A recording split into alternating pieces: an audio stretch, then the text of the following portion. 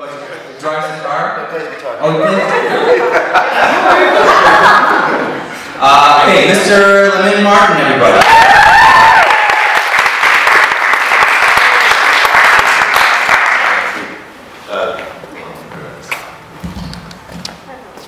Right, hey guys, thanks for having me out here today. Thanks again to Mr. Steve Asparty for inviting me, because I think it last year. It's awesome to come back again, so thanks a lot. Thank you. Cool, I'm going to enjoy the show. Yeah, so I'll give you a little backstory about my illustration, how I got started and everything, because I was in high school like everybody else, and I'm sure like everybody else, I didn't want to go to classes, so I went to art classes mostly. I spent most of my time in the art room, painting, drawing, and I went to Laura Secord Secondary School in Toronto. And when I was in those classes, all I did was pretty much draw and paint. So from that point, I decided I needed to go to school outside of, once I graduated, to go to Ontario College of Art Design. In Ontario College of Art Design, I did a 4-year course called Illustration and Design, where you learn about illustration, about graphic design, a little bit about the business of illustration. For this image, it's a flower, but I wanted to combine a bit of a dragon with it. I don't know if you can see the head too well, but in the middle of the petals, that's the dragon head. And then the body is on, sort of wraps around in the background. But one of the things with concept art too is that you have to really try to see what ideas you come up with. And you can't come up with anything original. All you're really doing is combining something that you've seen before and then putting them together. So basically the combination of this image is a flower and right? And then you see the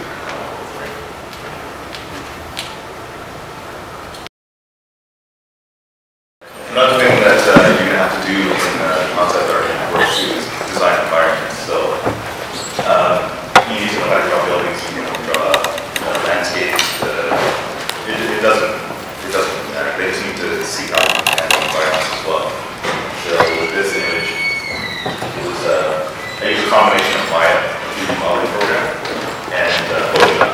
So to get the perspective right, instead of drawing it out on paper or drawing it on some teeth, trying to get all the perspective lines accurate, I used Maya, made a 3D model that's sort of the basic, and it's just basic shapes like blocks.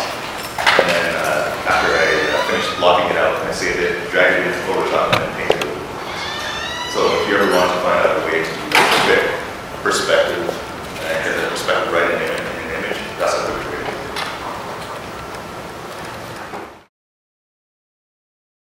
The process that I use when I come up with images. At least for this process, this was drawn on paper first. About 17 by 22, so it's about this big. I draw it on the pencil, scan it, and then start coloring in Photoshop. So it starts off on the pencil like this, and then I do everything in grayscale right afterwards.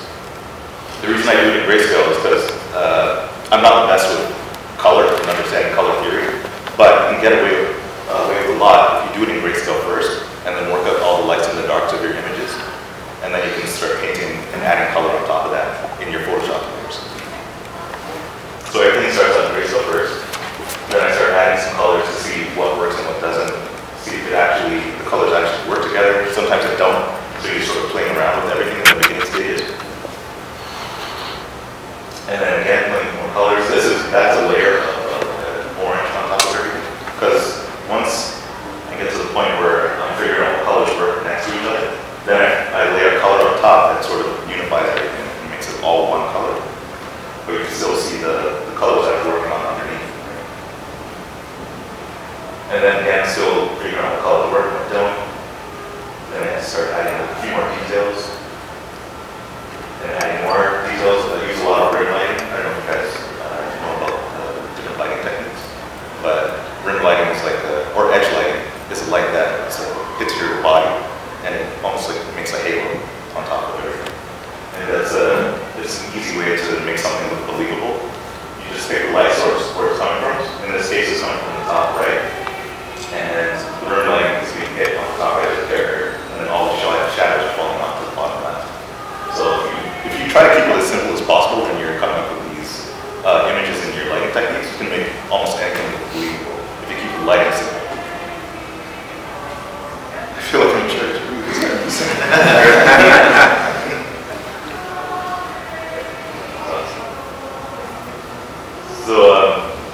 again, just playing with more of the detailing and more of the lighting, and then darkening it because it got a little too washed out at this point.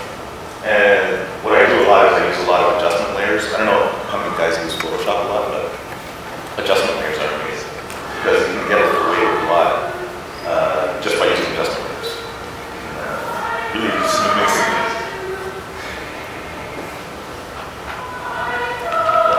And so on and so forth. And then that's the final one.